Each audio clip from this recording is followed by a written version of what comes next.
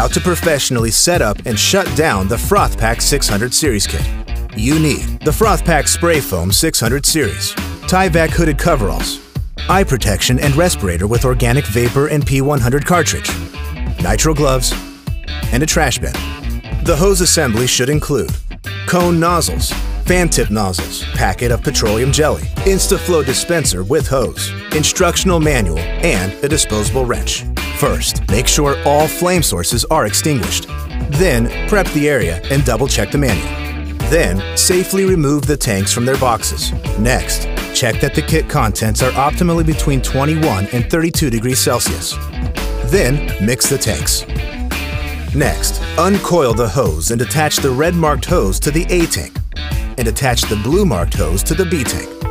Then, tighten all the connections with the included wrench. Now, coat the inside face of the InstaFlow dispenser with petroleum jelly. Fully open both tank valves. Then check for product flowing through lines. If there's no product, shut tanks off immediately and check the troubleshooting guide in the manual. Pull the trigger of the InstaFlow dispenser and spray until both streams are equal. Wipe down the dispenser face and apply more jelly. Push the nozzle firmly into the InstaFlow dispenser. Hold the dispenser at least 15 centimeters away from the spray area and fully engage the spray trigger when you're ready. Avoid pauses of more than 30 seconds while spraying to prevent foam from curing in the nozzle. Once spraying is complete, push down on the ejector to remove the nozzle.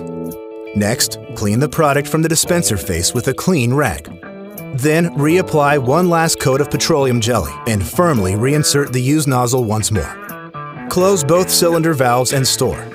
Reuse Froth-Pak for up to 30 days. Continue ventilating the area for at least another hour. And that's how easy it is to set up, spray, and get on to the next job with the Froth-Pak 600 series.